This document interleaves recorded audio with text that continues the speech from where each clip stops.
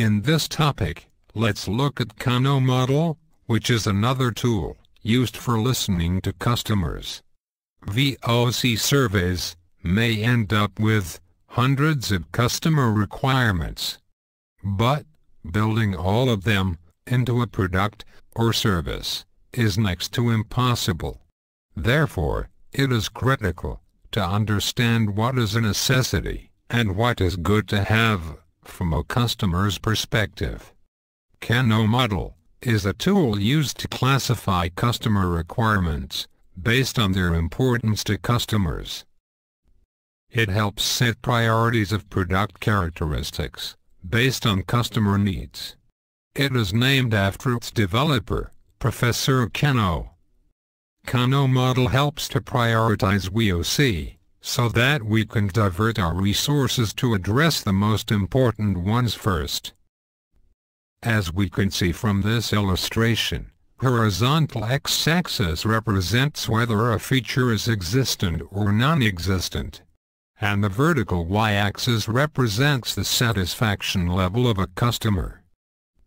The Kano Model categorizes customer needs into must-be, delighters, and one-dimensional. While developing product or service concepts, we need to cover all features that are essential to a product or service. These requirements are called the must-bes. For example, safe arrival of passengers during travel, accurate booking of services, prompt arrival of baggage, and 99% system uptime. While developing product or service concepts, we also need to keep in mind some features of a product or service that are exciting, yet non-existent, and customers are not even aware of them. These requirements are called delighters. For example, free upgrades, individual movies and games, special staff attention or services, and computer plugins or power sources.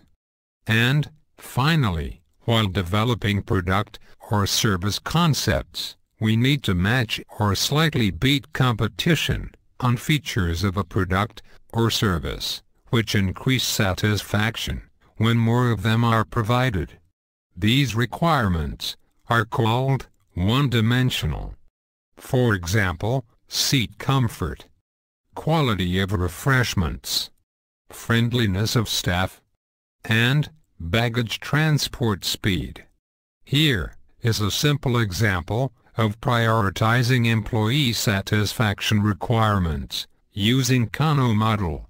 As we notice, salary is a must-be or critical priority requirement, whereas wow factors, off-cycle promotion, fast-track growth, and more are delighters or innovative requirements.